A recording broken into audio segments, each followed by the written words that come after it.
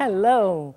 Quando você vê essa musiquinha, quando você escuta esse som e vê o aviãozinho, você já pensa, agora que ótimo, está na minha horinha de estudar um pouco mais de inglês. Inglês é muito bom e nós já estamos chegando na 8ª lição. Então vamos ver lição 8. Follow me, lesson 8. Lesson 8. Lesson 8.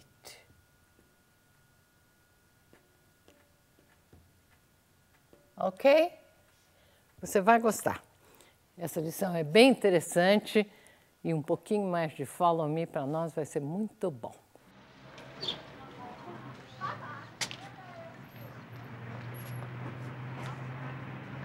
Henry, what do you think of my new hat? I like it very much, dear. Henry. I don't like it. I don't like it. We don't like it. I like this. I don't like it.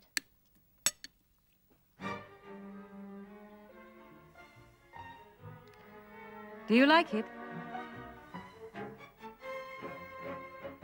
Do you like this music? No, I don't like it.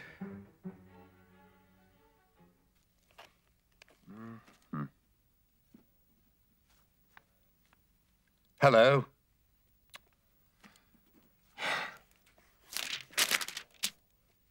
Do you like work? I don't. I don't like work. I like food. And I like wine. And I like parties. But I don't like work. Hello.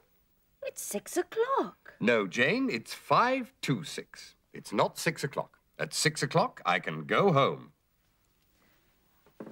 Do you like parties? Yes, I like parties, Jane. Shall we go to a party? Look. A fancy dress party. Yes. Can you come?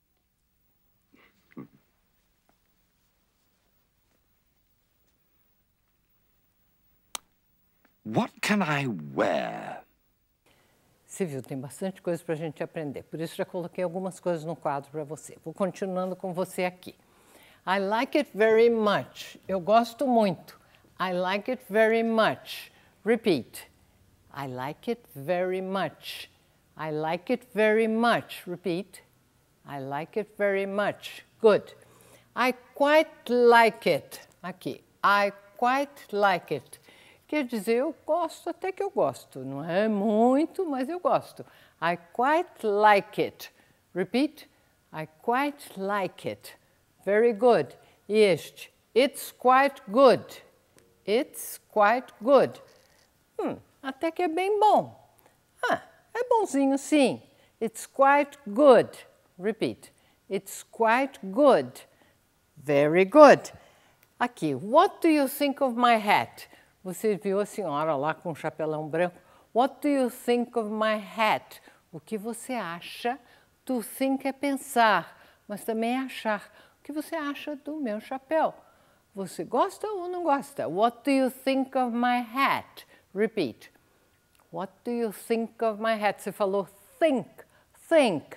What do you think of my hat? Repeat. What do you think of my hat? Very good. Aí ele diz, nice.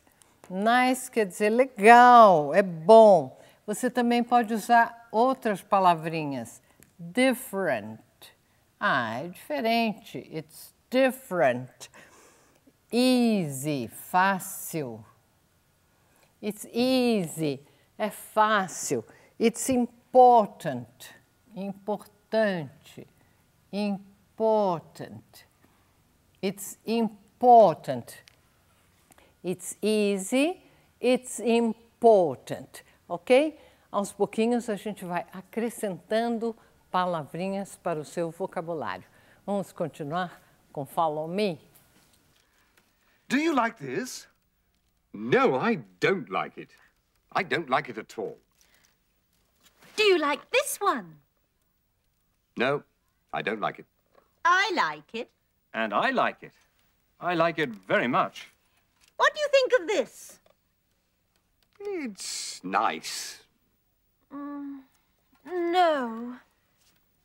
I like this one. It's very nice. What do you think of it? Well, I like this one. I like this one. I like it very much. I like it very much. I don't like it. I don't like it. I don't like it at all. I don't like it at all. Do you like this one?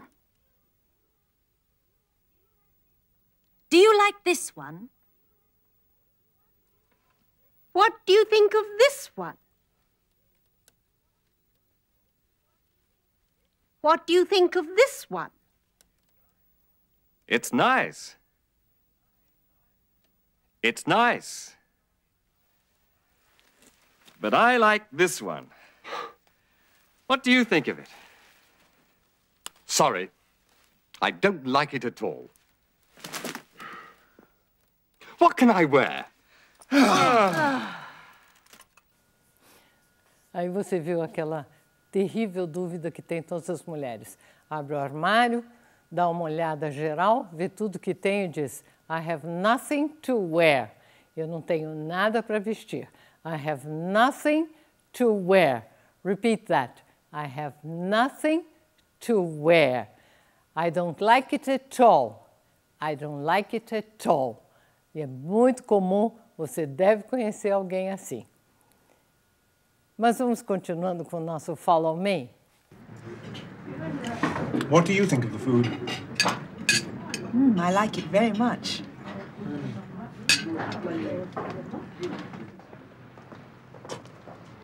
Look at that shirt. What do you think of it, Henry? I don't like striped shirts very much. Henry!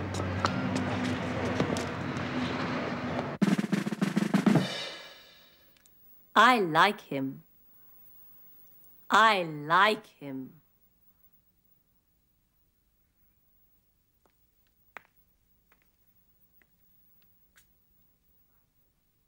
I don't like him. I don't like him.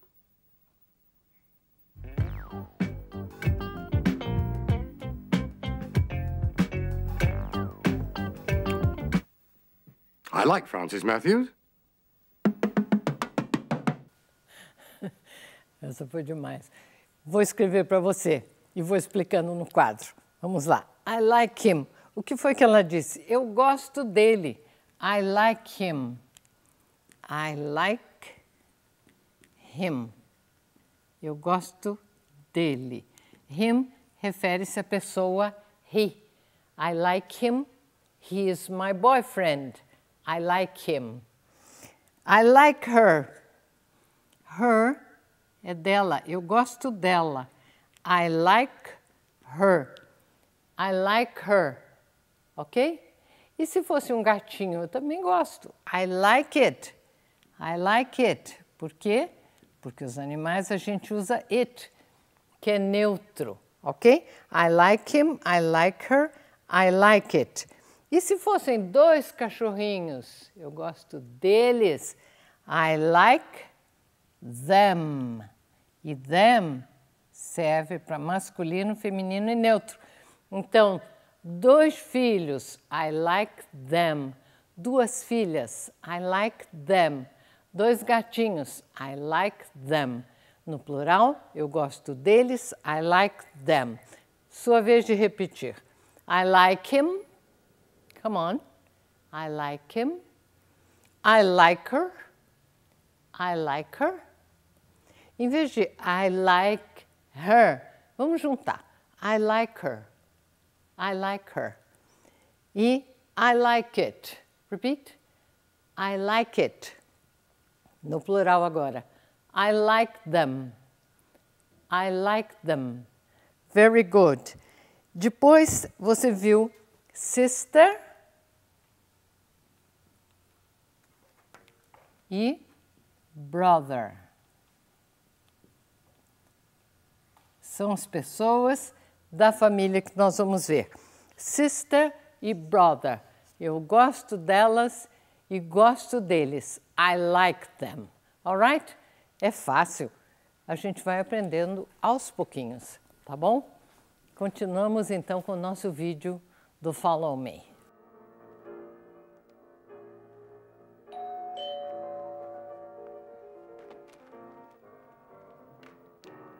Mother! Father!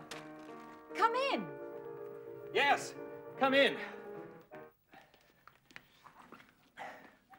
Welcome to our new house. What do you think of it? It's very nice. I think it's very nice. Sit down, please.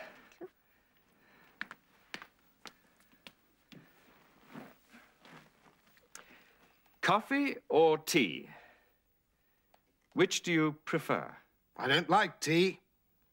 We prefer coffee.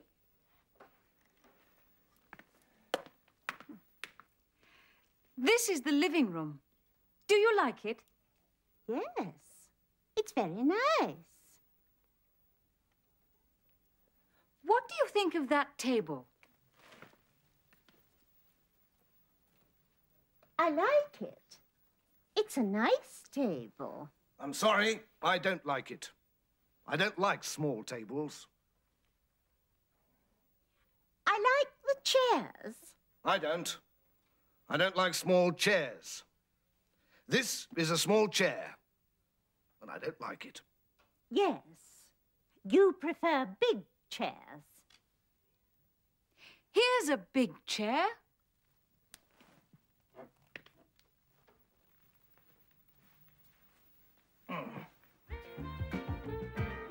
Oh, I don't like that music.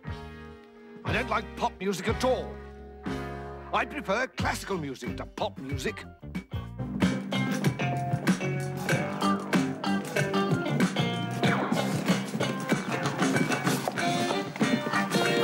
We prefer pop music to classical music.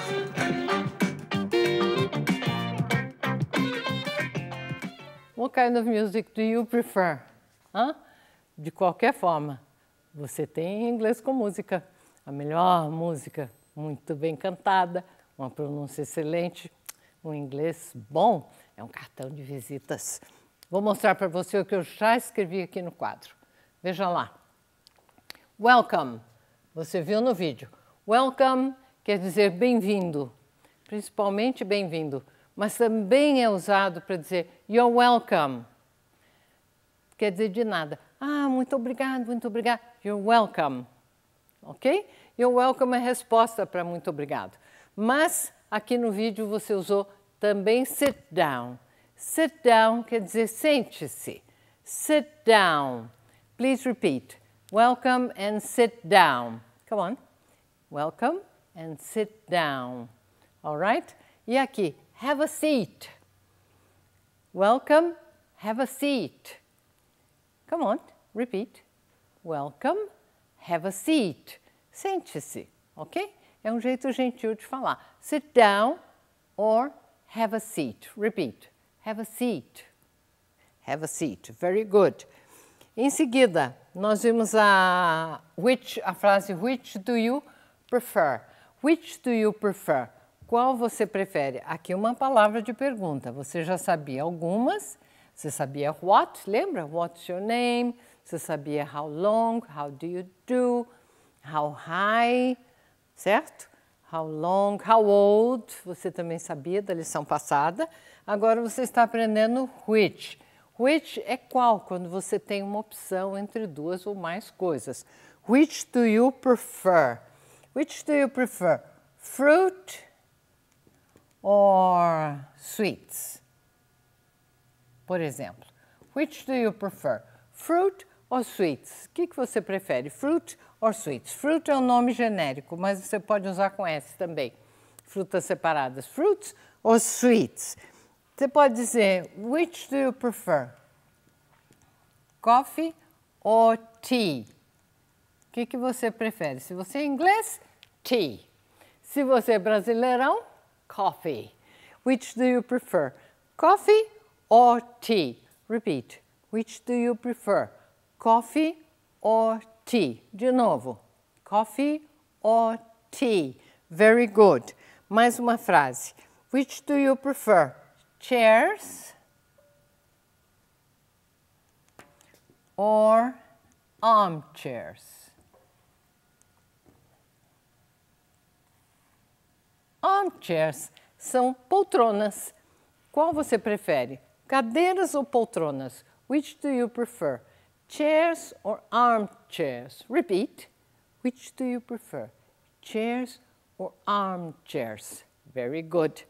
Nessa hora, a gente precisa ver mais um trechinho do Follow Me.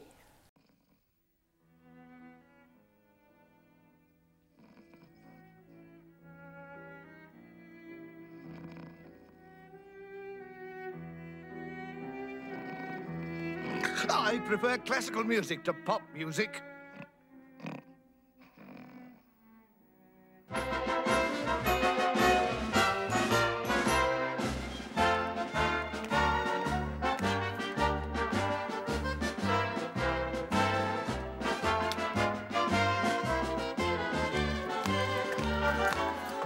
We prefer dance music. Olha só. Music. Music é um nome geral. I like music. Todo tipo de música. I like pop music. Eu gosto de música popular. I like classical music. Eu gosto de música clássica. Se você disser uma música, uma única, então é a song. A song. Music é o nome geral. A song, uma canção, é uma música. Tá fácil? Então, mais Follow Me para você. I prefer beer.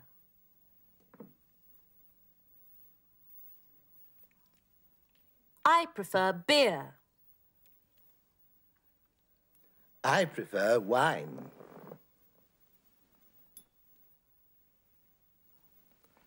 I prefer wine. I prefer beer to wine. I prefer wine to beer.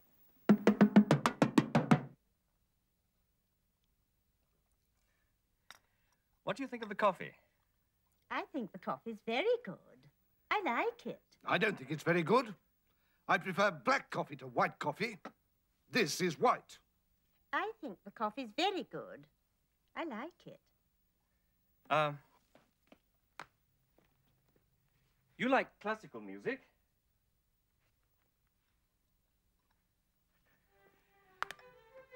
What do you think of this? I'm sorry, I don't think it's very good. But you like classical music. I prefer Beethoven to Bach. This isn't Bach. And it isn't Beethoven. And I don't like it. Shall we go to the cinema? There's one in West Street. Look. Ah, Marilyn Monroe. It's an old film. But it's a very good film. It's not bad, Mother. Marilyn Monroe's quite good. I think Marilyn Monroe's very good. No, I don't like old films. And I don't like Marilyn Monroe. There's a concert. Classical music? Oh, yes. Here. Look. Oh. Bach.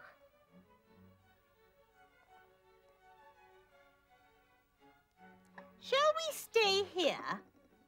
Yes. Shall we stay at home and watch television? Yes.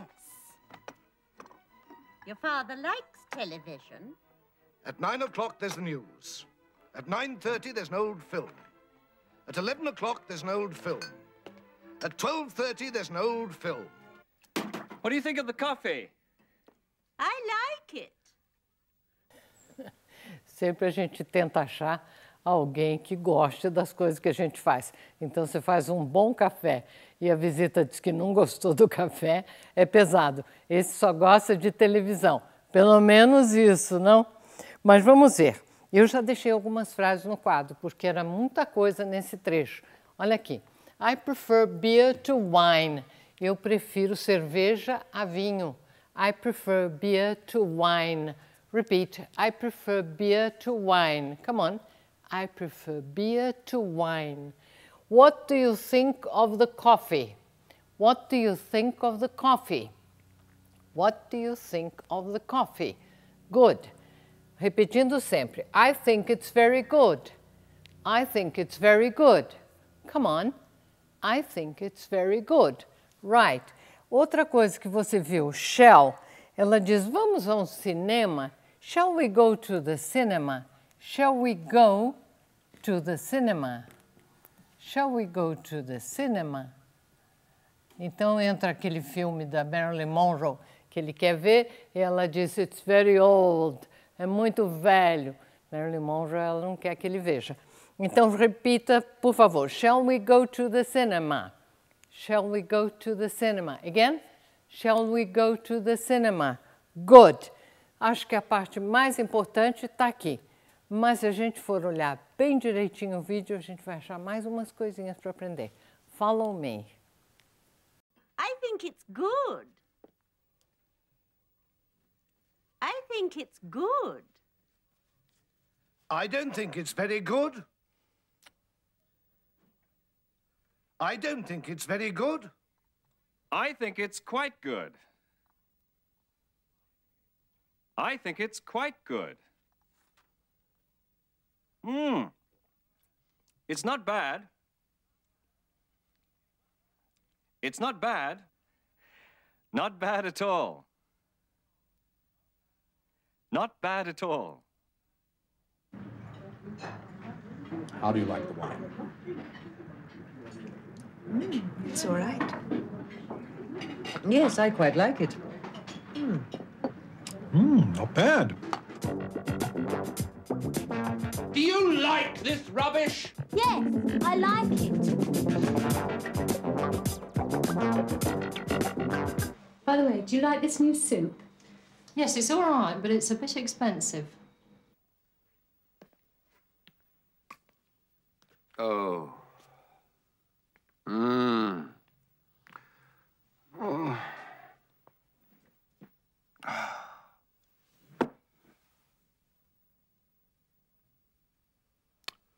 9 o'clock. Oh.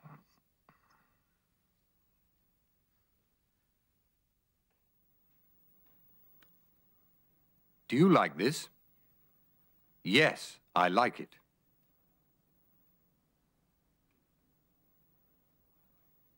I like it very much.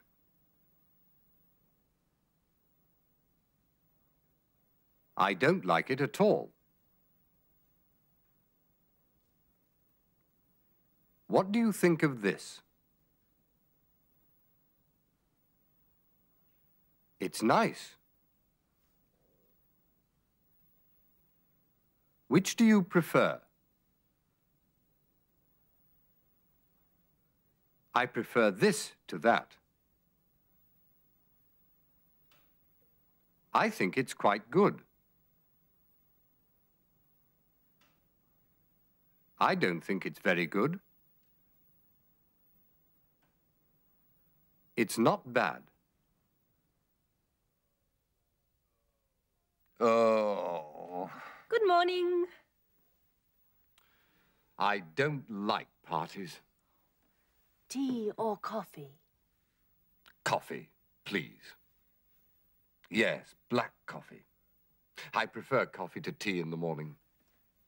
Oh, not bad. Not bad at all. I don't like it much. But I like you, Jane. And I like you.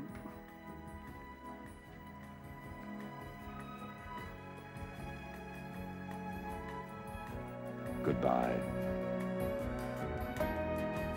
Um pouquinho de romance sempre vai bem, até nas aulas de inglês, né? Na próxima aula, você vai aprender muita coisa nova. Capricha, que um bom inglês é um cartão de visitas. Thank you very much. Bye.